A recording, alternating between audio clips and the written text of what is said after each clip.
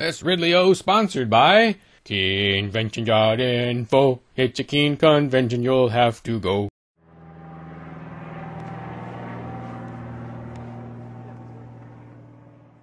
Hello, this is Ron Paul with your weekly update for Monday, July 15th. 10-year-old cystic fibrosis patient Sarah Mornigan captured the nation's attention when federal bureaucrats imposed a de facto death sentence on her by refusing to modify the rules governing organ transplants.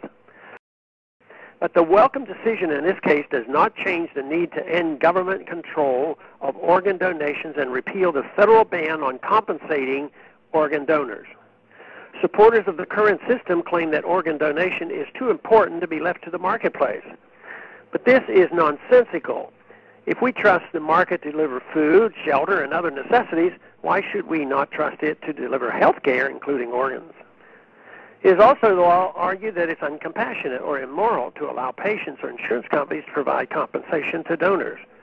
But one of the reasons the waiting list for transplants is so long, with many Americans dying before receiving a transplant, is because of a shortage of organs. If organ donors or their heirs were compensated for donating, more people would have an incentive to become organ donors.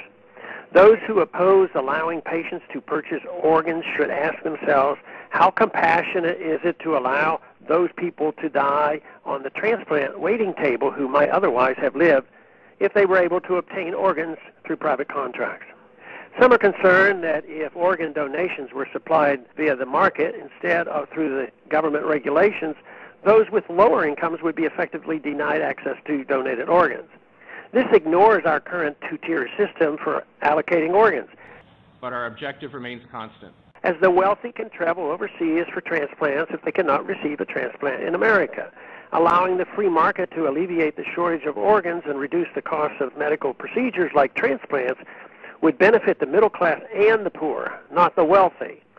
The cost of obtaining organs would likely be covered by most health insurance plans, thus reducing the cost directly borne by individual patients. Furthermore, if current federal laws distorting the healthcare market are repealed, procedures such as transplants would be much more affordable.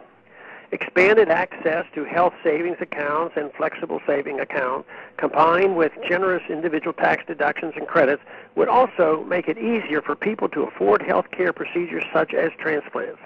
There is also some hypocrisy in the argument against allowing market forces in organ transplants. Everyone else involved in organ transplantation procedures, including doctors, nurses, and even the hospital janitor, receives compensation. Not even the most extreme proponent of government-provided health care advocates forcing medical professionals to provide care without compensation. Hospitals and other private institutions provide compensation for blood and plasma donations, and men and women are compensated for donation to fertility clinics, so why not allow compensation for organ donations?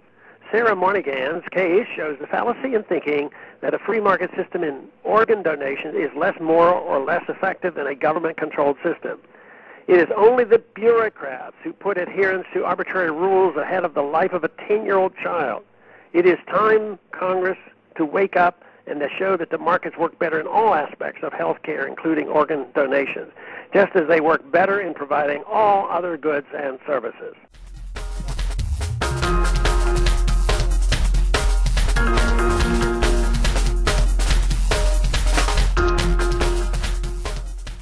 This Ridley sponsored by Convention.info. It's a keen convention, you'll have to go. Only $50, held near the peak of leaf peeping season in a place that's fascinating even without its natural beauty. The purpose is to focus discussion on New Hampshire freedom activism. November 1st through the 3rd. Convention.info. It's a keen convention, you'll have to go.